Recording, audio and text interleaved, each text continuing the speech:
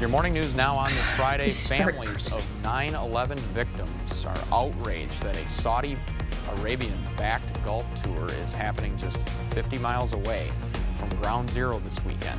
Former President Donald Trump and the Trump National Golf Club in New Jersey are hosting the event. Critics say the event amounts to blatant sports washing by a nation trying to improve its reputation. Today, the Biden administration is making nearly 800,000 doses of monkeypox vaccine available nationwide. In San Francisco, a state of emergency begins on Monday as the city tries to slow the spread. Officials say the acknowledgement allows them to cut through red tape. City leaders say they will not implement behavior restrictions like with COVID-19.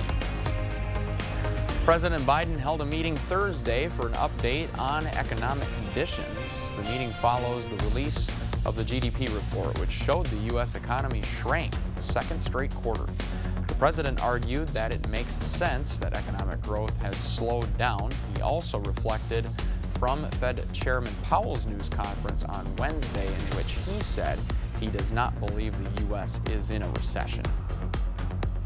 While lawmakers are trying to hit home runs, a group of climate change protesters proved to be a loud distraction. It happened during the annual congressional baseball game at Nationals Park in D.C. They want Congress to pass legislation to address climate issues. 3 were arrested for entering the park without permission. The U.S. Postal Service is creating a new division specifically for mail-in ballots. The agency, which has already handled more than 40 million ballots for this year's midterms, says it is committed to the secure and timely delivery of election mail. For the 2020 election, the post office says it delivered more than 99% of ballots within 7 days.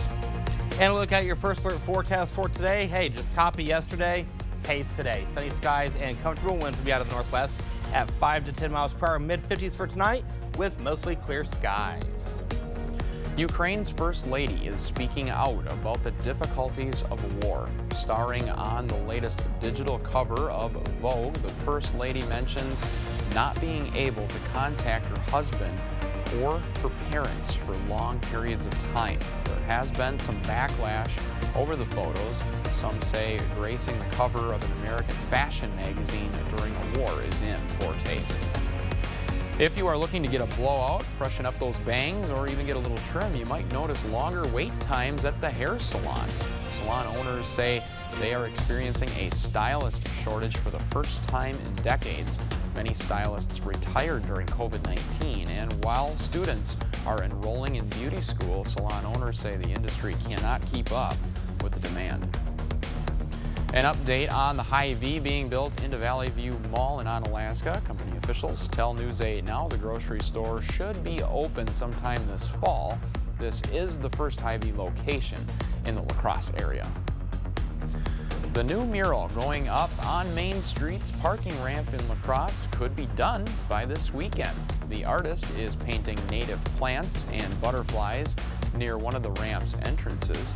She started working on the mural on Monday and put paint to concrete for the first time on Wednesday, and she says the 2 plants she's displaying have a long history of being used as medicine and are important to the area. Celebrate summer in La Crosse with sidewalk sales, discounts, live music, good food, and more. La Crosse Summer Days has begun. Enjoy food from numerous vendors and shop from several boutiques and retailers to buy anything from artwork pieces to clothing.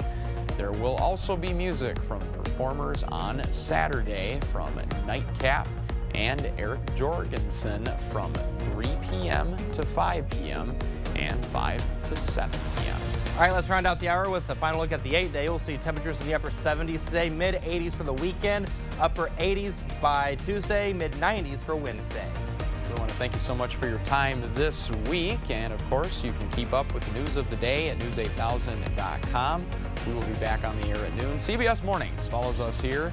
We hope you have a great weekend.